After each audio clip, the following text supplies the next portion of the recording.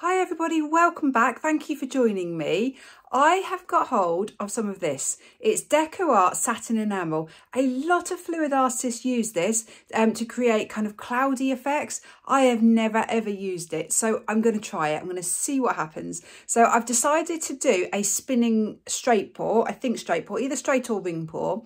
So I'm going to put the canvas, I'm going to layer up a cup, put the canvas on my cake turntable, pour it out and spin it at the same time. So I've done lots of those in the past, but I've never used this. So I've mixed this in with my colours yeah, just really excited to see what it does. Let me show you the colours. These are the colours I'm using. So the first thing I did was mix each of these up, not the white, all the colours. I mixed them 50-50 paint with the satin enamel. Now the satin enamel is just like a really thick white paint. So the first thing I found, it's not like a pouring medium, it's like a paint. So it diluted these colours. So I've gone from bronze, so Pebeo Studio Acrylics Iridescent, copper, sorry, to this very, very pale colour. It's absolutely beautiful, but it was really pale. So I actually added more copper because it was just too washed out. So that's not quite 50-50. It's a bit more paint. This is 50-50. So this is iridescent red blue. So I mixed in 20 grams of the paint, 20 grams of satin enamel, and then I added 80 grams of floetrol. So this next one, again, 50-50, Deco Art Amethyst with the satin enamels and then I put in the floetrol, and the same with this one, and the same with this one. So we've got the Amsterdam Venetian Rose, Amsterdam Permanent Blue Violet.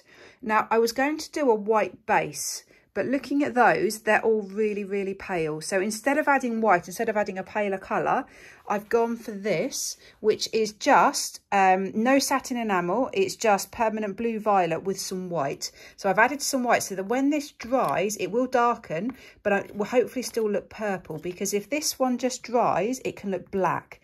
So I've gone for a little bit lighter. So that's going to be my base. So no satin enamel in there, but 50% satin enamel, 50% paint in these ones. And then I've mixed it 2-to-1 floetrol to the paint. So 80 grams of floetrol to 40 grams of the paint mixture. So I'll put that in the description of this video because it can be a bit confusing. I was just about to start layering up this jug, and I realised I think I actually did need the white after all. So although the colours are really pale, I think the white adds so much contrast because it's so much paler than the rest. So yeah, I'm going to add some white. So this is the rough order I'm going to pour in. I'm going to layer up a jug just simply because it's got a funnel. So when I pour out, it should pour out quite nicely. So let me just give them one last stir. I mixed them up a couple of hours ago. So, and it's good to do that because then the air bubbles just rise to the surface. By stirring it, I'm adding more air bubbles, but I'm just checking the consistency and just checking that it's all combined properly, which it has. If I try and show you the consistency, it leaves a trail for a couple of seconds, mound on a mound. So it's not that thick, but it does feel quite thick and creamy. It's not as thick as my normal straight pour recipe. So I'm going to try and keep the layers separate. So I'm just going to pour down the side of the cup.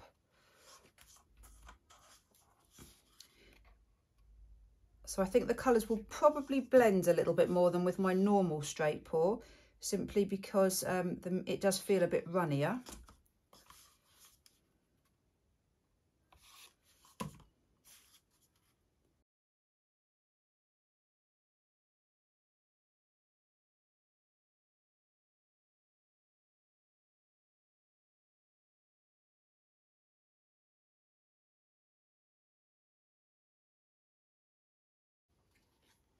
Right, that is looking very, very pretty.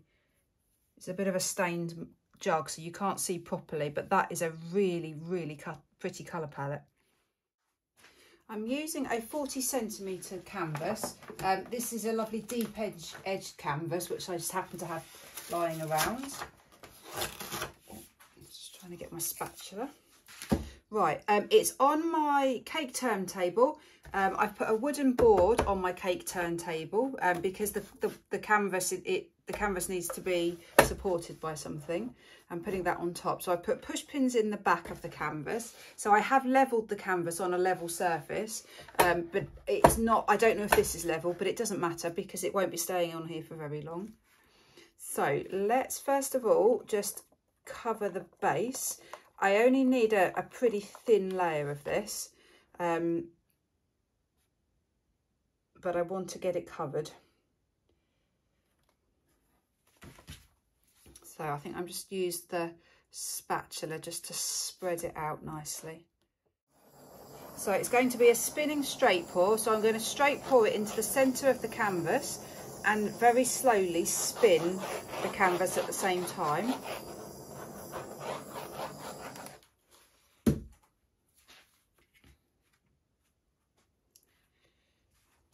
So I'm going to do it quite slowly. I'm going to do it where I think the centre is.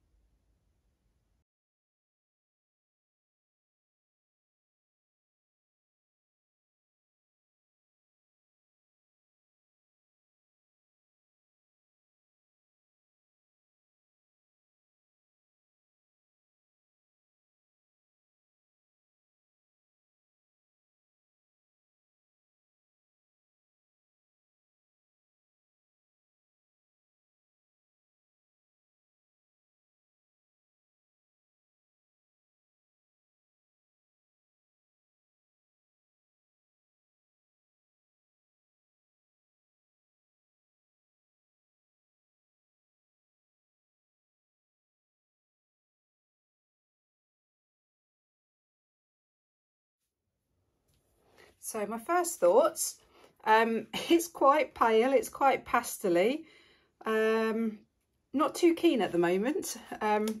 Interestingly, that purple looks blue, the colours look really quite different. Let's just give it a good torch. So that reacted quite differently to normal because there's lots of tiny little speckles have popped up.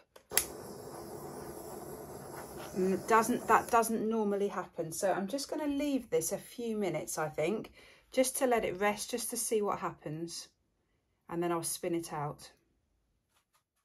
Right, I'm going to start spinning just quite gently.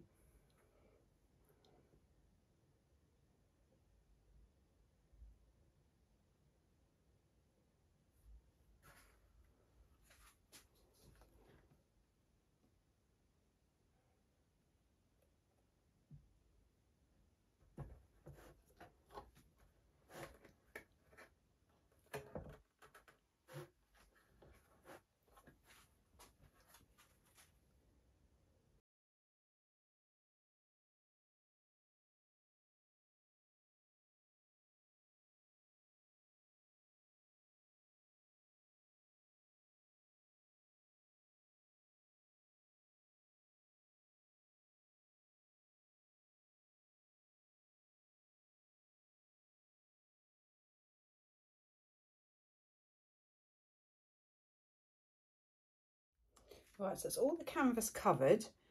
I'm not particularly liking the composition because it's a square canvas and it's not a round design. It's become quite elongated. So I think what I'm going to do is go for a more oval composition.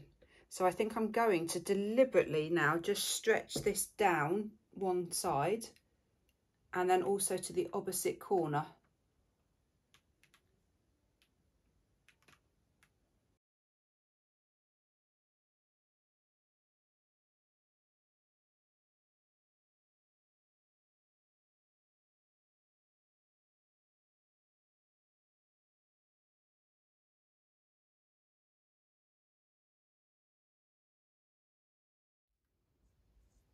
So I've got very, very mixed feelings.